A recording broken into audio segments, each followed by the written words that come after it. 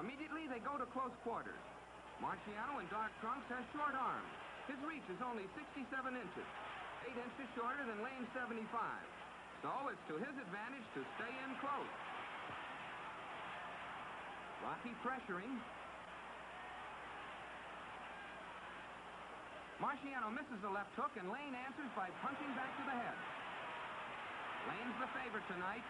Ringsiders are still talking about the way this 23-year-old slugger knocked out hard-punching Bob Satterfield and outpointed an old cutie like Jersey Joe Walcott, who later was to become heavyweight champion of the world.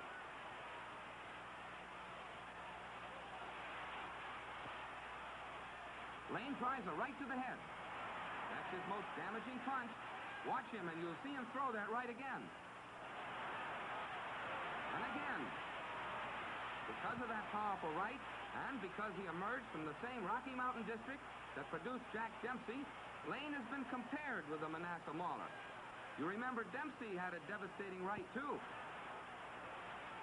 Marciano working on Layne inside with short hooks to the jaw and body. He has a big right-hand punch, too. Layne bullies Marciano to the rope. Working on the body, he makes Rocki miss with both hands. Later on, we'll find Marciano, the smaller, lighter man, doing most of the bullying. Layne tries another right, but Marciano moved inside the punch.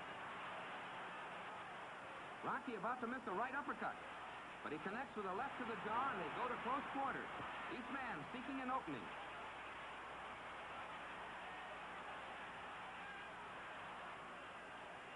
Have you noticed Layne is carrying a bit of excess to it?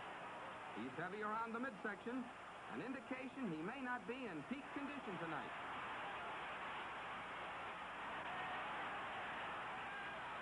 Watch this left to the jaw by Marciano. At this stage in his career, Rocki was mostly a right-hand puncher, but trainer Charlie Goldman has been at work, developing the slugger's left. And later in Marciano's career, it became a potent weapon. Most of the fighting at short range. There's Layne getting off, as they say in the trade. But you see Marciano well covered, well protected.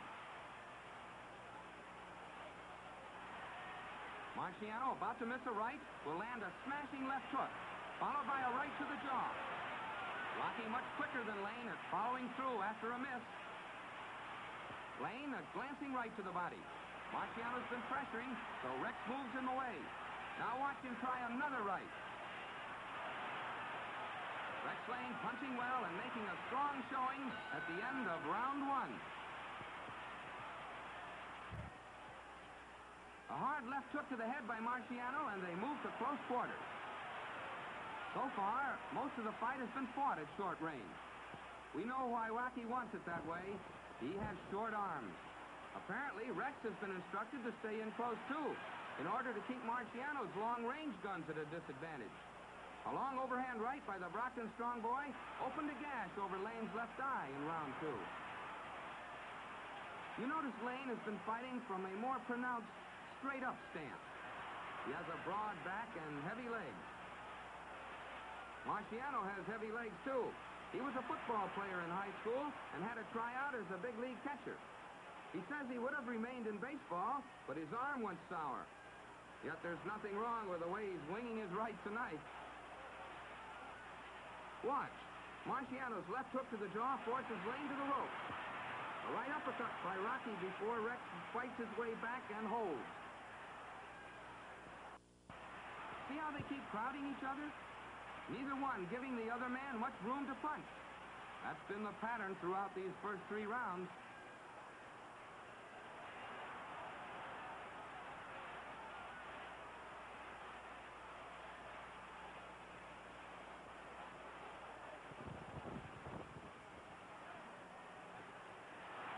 A good left uppercut, followed by a right, staggers Layne. I'll keep watching for some of the best action of the fight so far.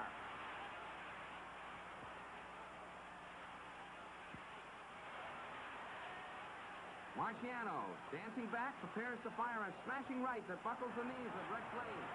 That punch took its toll, and Layne is forced to hold.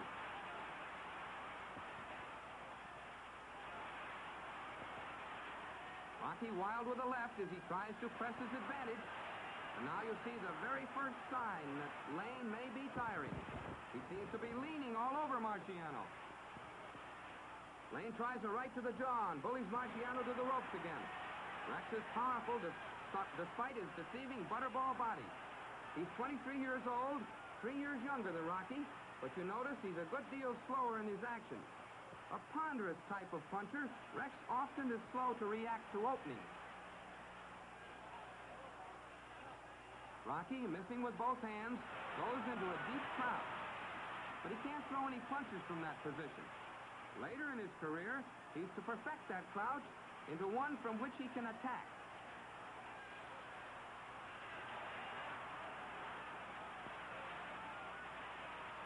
Both men seem to be floundering at the end of round 3. A round of good bruising action. The fans, some 12,500 of them in the garden, are enjoying the fight. That's Layne's manager, Marv Jensen, on the right, working on the gash over Rex's left eye. A gash opened by a hard right from Marciano in the latter part of the second round. We're going to see Rex change his strategy here in round 4. Instead of working in close, he's going to try to keep Marciano away so that he can get in some long-range shots where he generates power.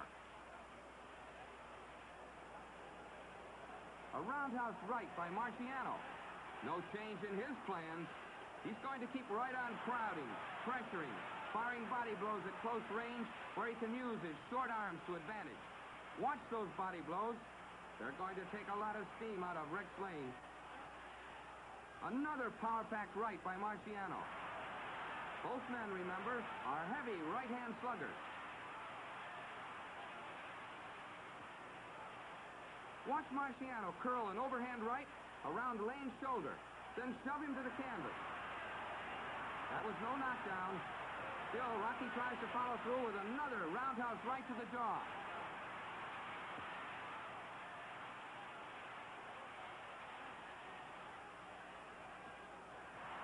Both men missing.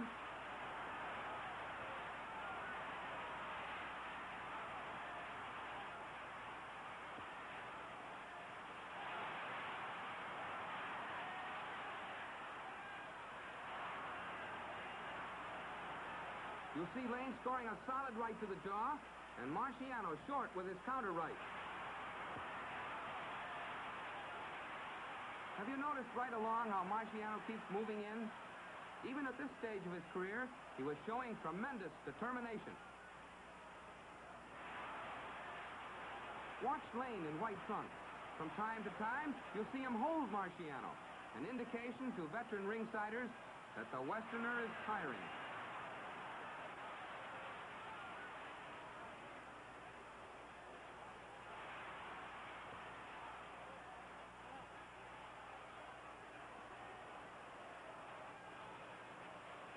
Marciano keeps moving in to fire at short range. That's where he wants to be, in close.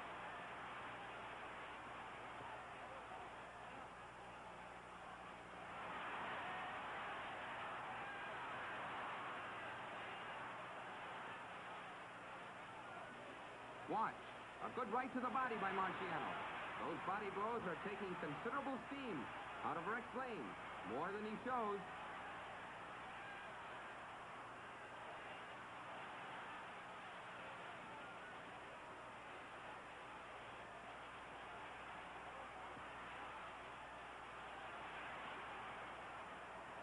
They're all tangled up, neither able to find punching room at the end of round 4.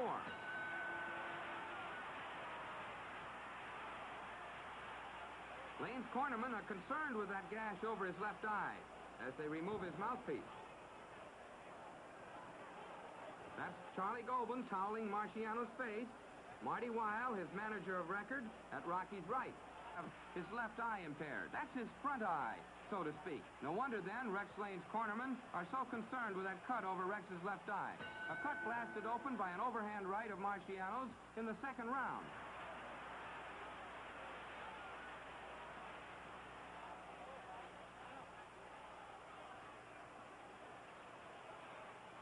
Layne backs Marciano to the ropes, but you see, he fails to land a single punch.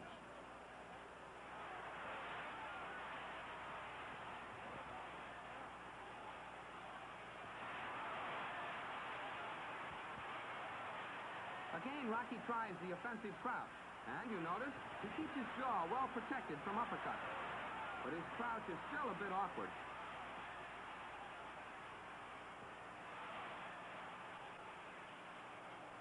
Marciano wings a right that throws him off balance. So far in the fight, he's been missing most of his long-range shots. But that right is the weapon that spells trouble for Layne.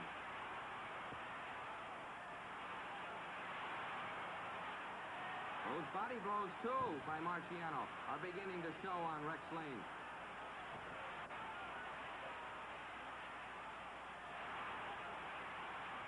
Plenty of target for Marciano to shoot at.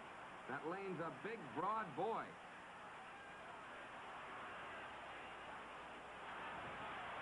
A good left hook to the jaw by Marciano. Now you'll see him bounce a right off Layne's head. Another left hook. And another glancing right. Rocky piling on the pressure here in round 5.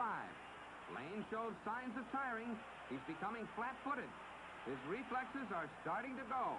It seems to be an effort for him to maneuver now. Watch Layne cock his right, only to catch a haymaker right from Marciano. Rocky beat him to the punch. Definitely, Layne is tired. He's dropping his guard from time to time, if you notice. Both men have been missing hard rights.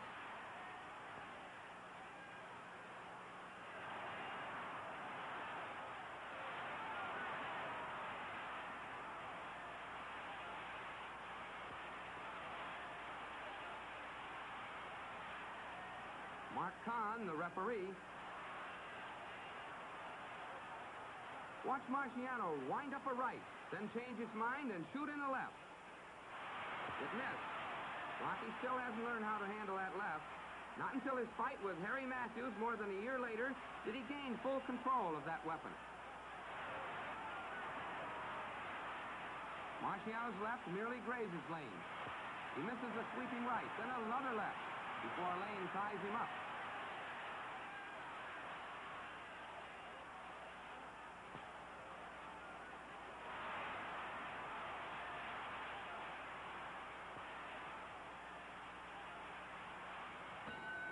The end of round 5.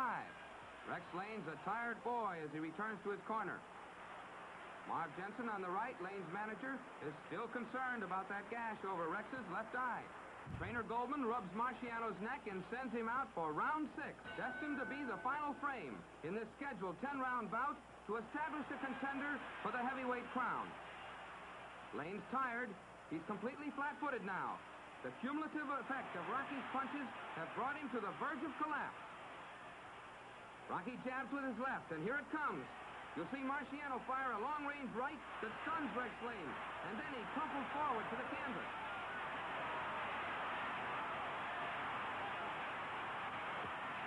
Referee Mark Kahn picks up the count. It's 10 and out for Rex Lane, who hasn't moved a muscle. He's really out. And Rocky waves a right on high that did the job.